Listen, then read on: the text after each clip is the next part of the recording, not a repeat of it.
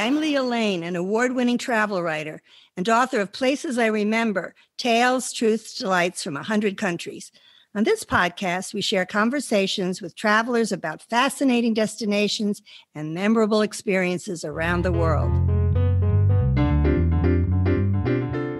Colombia is called the gateway to South America because it sits in the northwestern part of the continent where South America connects with Central and North America. It's the fifth largest country in Latin America and home to the world's second largest population of Spanish-speaking people. It's the only country in South America that has coastlines on the Pacific Ocean and the Caribbean Sea and the Atlantic Ocean. Colombia was originally inhabited by indigenous tribes. In 1499, the Spanish arrived and colonized the area, calling it New Granada. The official name of Colombia is derived from the last name of explorer Christopher Columbus.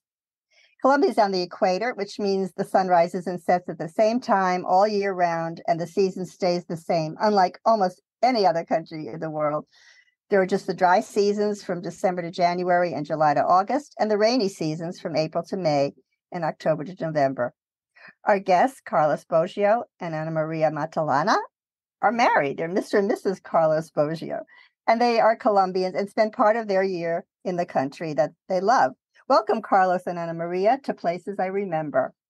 Thank you, Leah. Great to be here. Thank you, Leah. Welcome. Thank you. Well, one of the first things you notice when you arrive in Colombia is the vitality that pulses throughout the country. Music is in the streets, there's energy.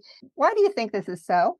Colombia has been a mixture of so many cultures, Spanish, the African culture, the indigenous culture, and we've all been mixed together in a tropical environment. If you just travel around, you can see our nature. It's also vibrant. The vegetation, the animals, the birds, everything is colorful, everything excites, and it kind of goes well with the music and the vitality of our people. Music festivals, and we in our culture we like to dance. We like to, since we are little, we are immersed in all this music and carnivals which bring us happiness. You certainly are immersed in it. I know I've been there a couple of times and have enjoyed the carnivals and the festivals very much. I think age seems to be valued in Colombia too. I noticed that elders seem to be deeply respected throughout the country, which I really appreciated. You mentioned the biodiversity. I think that Colombia has the highest rate of species by area, as well as the largest number of species that are found naturally anywhere else. I looked it up. When you go, you can't help but notice the gorgeous birds, the animals, the gorgeous lush jungles. What do you think are some of the most beautiful natural areas that you visited? Well, as you say, Colombia has everything from the snow-covered peaks up in the Alps to the jungles of the Amazon, to the jungles on the Pacific Ocean, to the beautiful beaches of the Caribbean, and basically everything in between. The nicest things to enjoy in Colombia is the outdoors, is traveling from city to city or town to town, even especially by car, where you get to enjoy this changing geography, which is incredible. Yeah, have you seen Cano Cristales, the river? I read about that. Have you seen it, Carl? Yeah, we have. We went to Cano Cristales about 10 years ago. It was still kind of untapped. It's absolutely beautiful. When we went, we had to fly there because it's in a very remote part of Colombia. Yes, it's amazing. I think the Instagrammers are going to love it because the riverbed changes color between yellow, green, blue, black, and red. And that's something that you can't find many places. So that's one of the special little secrets that we're discovering as I was researching. I haven't seen it yet. I have been to Tayrona National Park in northern Colombia, which is a beautiful palm-shaded, lagoon-filled rainforest, very rich in biodiversity.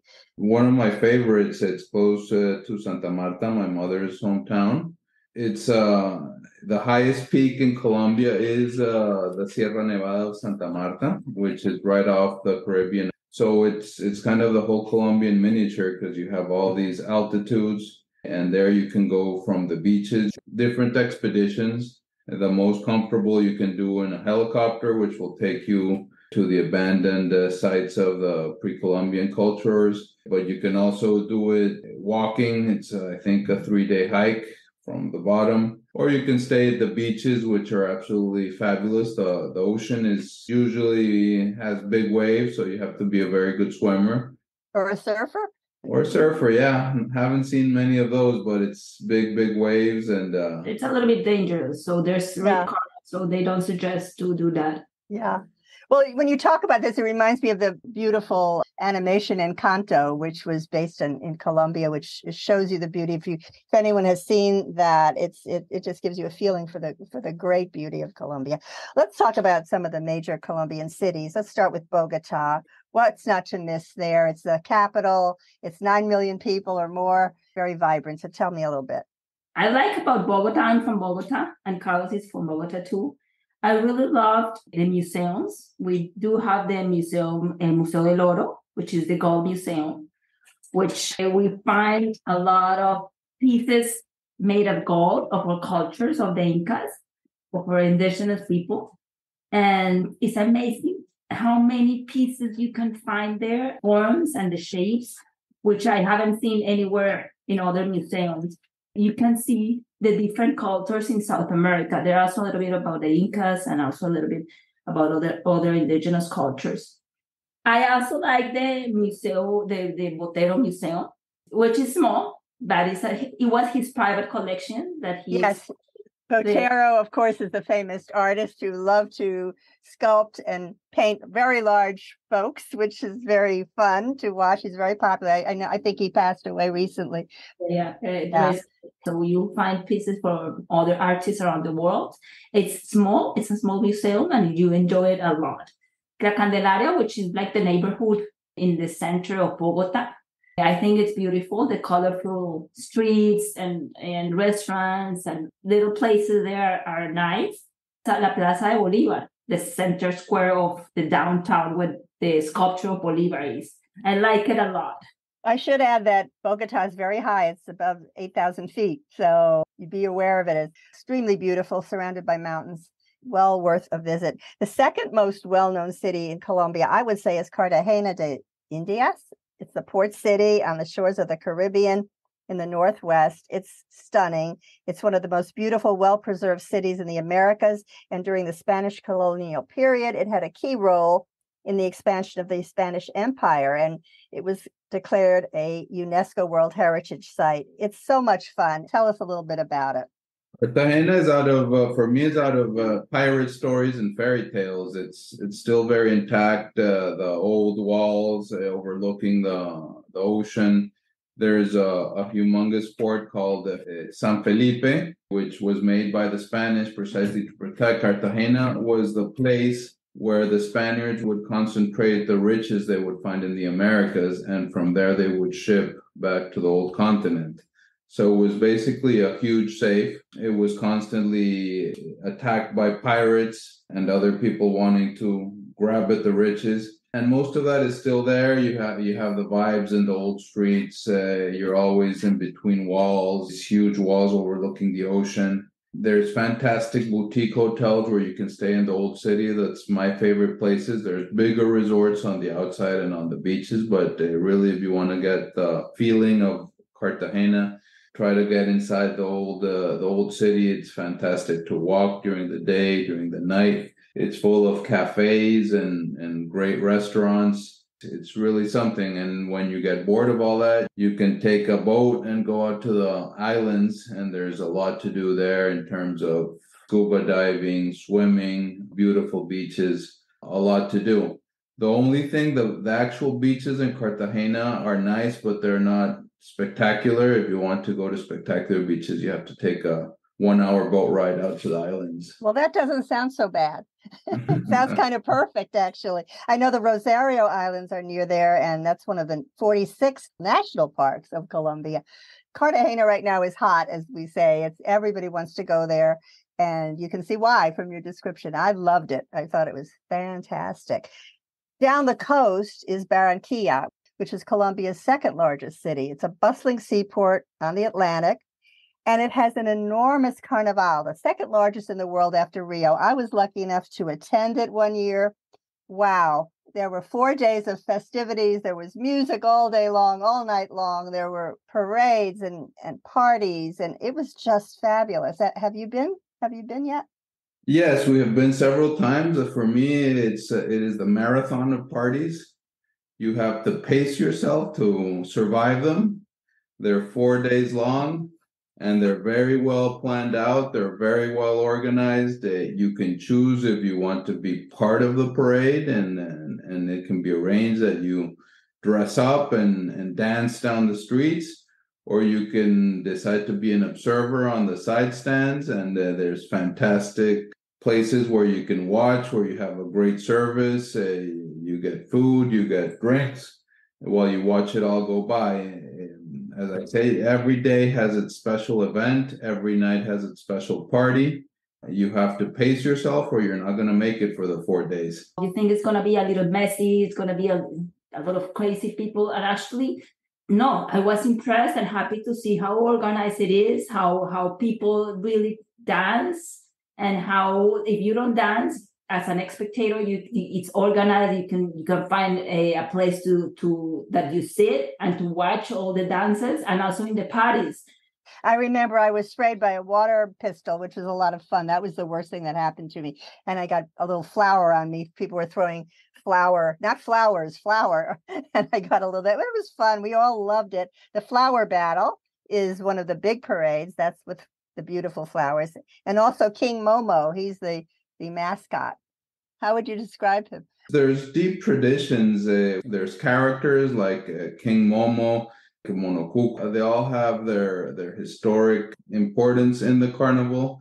King of the carnival, he resurrects every year, and the Tuesday, which for us is Mardi Gras, he dies. So an anecdote, when I started working in Barranquilla, I worked in Barranquilla several years. It was a Tuesday, which is actually a working day, but not for the people in Barranquilla. When I showed up to work, everybody told me they were in the funeral, and I was like, who died? And everyone was, oh, this is the funeral of Joselito Carnaval, and it's the death of the carnival. And the last day of those 4 days, it's a make-believe huge funeral where they're burying Joselito Carnaval. If you have seen Shakira dance, you can understand a little how. Yeah, Shakira, yes. Yeah, because the way she moved, the way all her music has inside like the music of the carnival. And in Barranquilla, since you are little, since you are 3-4 years old, they teach you how to dance. They do dances, group dances with kids. So Shakira is, you can see a lot of Barranquilla in Shakira. Yeah, Shakira moves her hips to cumbia. I know that's the famous music there. And think about Barranquilla. It has a culture from around the world. Well, I want to take you over to the Pacific side, to Cali, which is another big city. And since we're talking about music, that's known for its salsa music and its rumba music. And I think, it's just good to mention that there's a big city on the other side of the country as well. And there, you're very close to the Pacific, so you can go there for the beaches. And there's a wonderful zoo that is dedicated to the environment. And have you been to Cali much, or? I've been to Cali a long time ago. Cali, it has like an amazing landscape. It's beautiful. All the mountains, the flowers, the food. The food is great. Around Cali is all the sugarcane plantations. From the sugarcane, they make one of the most known beverages in Colombia, which is aguardiente, which is distilled from sugarcane. Called aguardiente, which produces to fire water. Like very strong drink, which accompanies a lot of our dancing and our festivities very well. Now I know the secret. There it is. Okay. Well, one of my favorite Colombian cities is Medellin. And this is the city of eternal spring. It's called that because it's got wonderful temperature all the year. It was once infamous for dangerous gangs, but it has been transformed. And today it's a very, very popular place to go, not only for its beauty.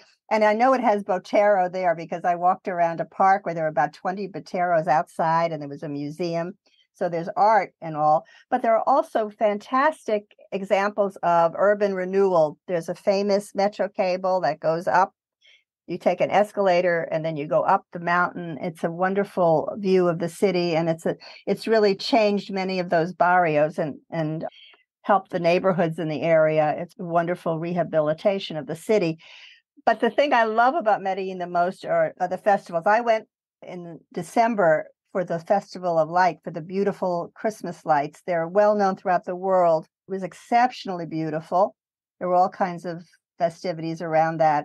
Beautiful time to go. The other time I would go, I would suggest, is in August for the floral parade. Tell me about that. Well, the flower festival is in August, as you said. Colombia is a very, as Carlos said at the beginning, colorful country. We have a lot of flowers. So there we expose all types of flowers around Colombia. Remember that Medellin is inside all the la zona cafetera, the coffee area. So there's inside of all those coffee mountains, there's a lot of flowers. So it's very nice. It's beautiful. And I think when you go to the florist, the Feria de las Flores, as they call it, there's also something called the Chiva Carnival there. The Chivas are traditional open-sided buses, and people paint them up. And when I was there were about 80 of them in a row with all different colors and names. And it was so much fun. There were many things around the flowers, not just the flowers. I know all year people work to set this beautiful festival up. So I really recommend it very highly. And also, as you mentioned, the day trips outside of Medellin are gorgeous because you can go up to a coffee plantation and you can go to beautiful lakes. And there's Guatapé. Yes. It's a beautiful lake. Absolutely. That you can go, and there's a lot of beautiful boutique hotels. You can kayak, you can ski, you can water ski in the lake. For me, one of the things not to miss in that area, and even Armenia and Pereira, is the coffee area. It's called La Zona Cafetera. The coffee farms are absolutely beautiful. They remind me very different, but kind of what vineyards look like, how they're farming all this coffee underneath the shade of these beautiful trees. These hills lined up with coffee plants are absolutely fabulous. There you can try to find a farm or somewhere where you can stay. It's absolutely gorgeous. And if you like coffee and you like trying it, the different varieties, well, it's worth it. You go through all the plantations in horses, and it's beautiful. How do you drink your coffee? I know tinto is the popular way. What does that mean? It's not espresso. It's just like an American coffee. It's black American coffee. Percolated coffee, not very strong. In a very little cup. It's because it's strong. Yeah, it's a delicious coffee. There's also a drink called lulada, mix of lime juice and fruit and sugar, and it was delicious. How about the food? I know I've had empanadas. We have arepas, which, for example, in Medellin, we have la arepa paisa, which is like a tortilla with grinded cheese on top. Then if you go to Bogota, you have a different type of arepa, which is like filled with cheese, more thick, and with butter. And then if you go to the coast, to Barranquilla, you get the fried arepa huevo, which you put egg inside, like fried. Yeah, I love arepas. I love the classic arepa, the cornmeal cake with cheese. It's just delicious. You can find it in many places in Miami where I live.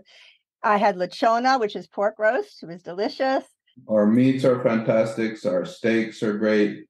You went over and close to Bogota, there's a very, very famous restaurant called Andres Carne de Res, and their specialty is steak. It's a restaurant which was started by this gentleman whose name is Andres, and it's kind of his work of art. So he started very small, and he kept on adding things, and it's grown to a restaurant which fits over, I think, 5,000 people.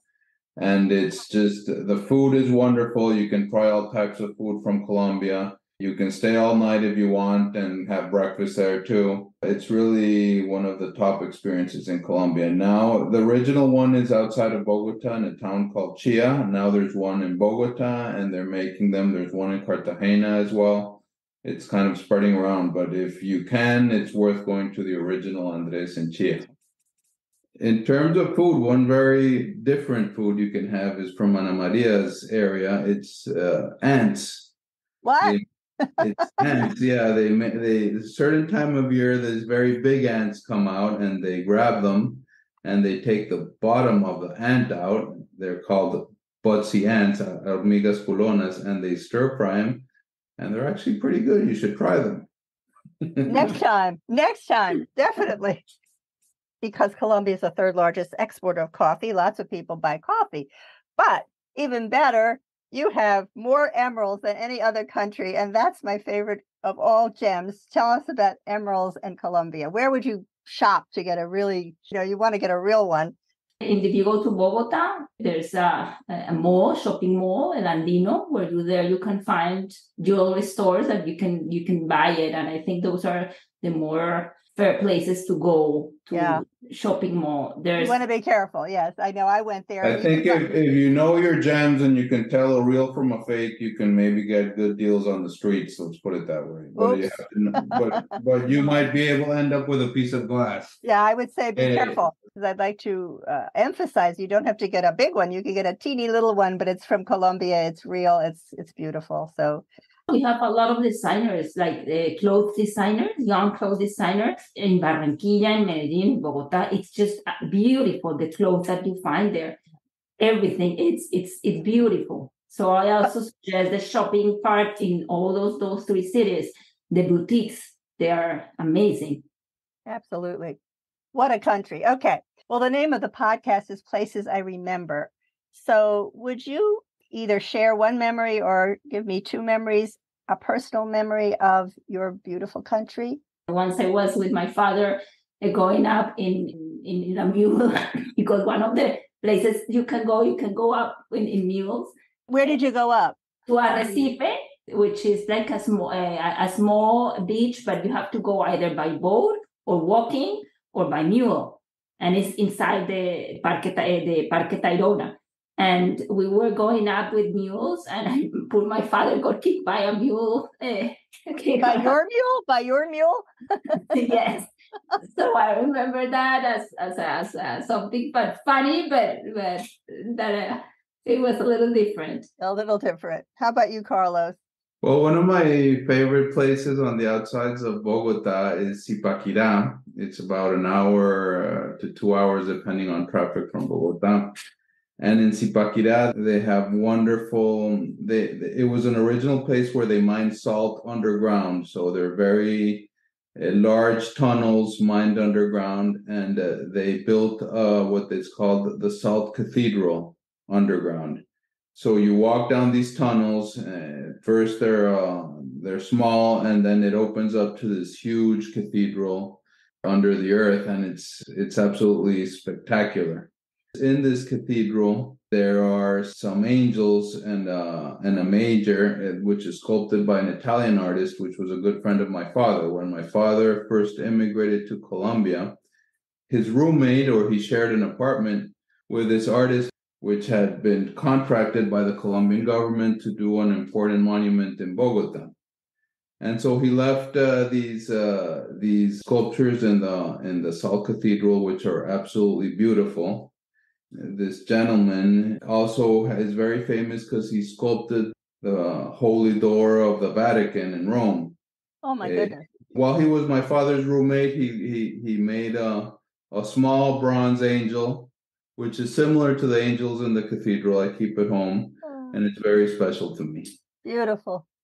Well, thank you, Ana Maria Matallana and Carlos Boggio, who are married and who share the delights with us of their beautiful country, Colombia. It is worth a visit, as you can tell. Thank you so much for sharing. Bye. Bye-bye.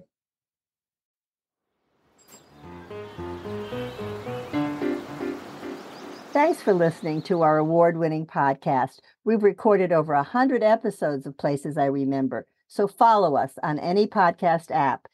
And new monthly episodes are also on YouTube with gorgeous video. My book, Places I Remember, is available in print and Kindle, and I read the audio version. Follow my travel writing at Forbes.com. Contact me at the links in the show notes or on my website, placesirememberlealane.com, and keep making your own travel memories.